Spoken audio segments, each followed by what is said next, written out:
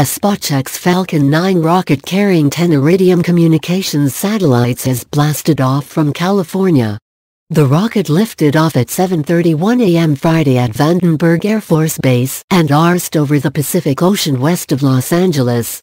SpaceX will try to land the Falcon's first stage on an autonomous vessel floating in the ocean.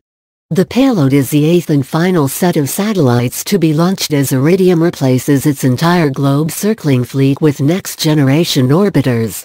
Deployment of the satellites is scheduled to be completed a little over an hour after liftoff.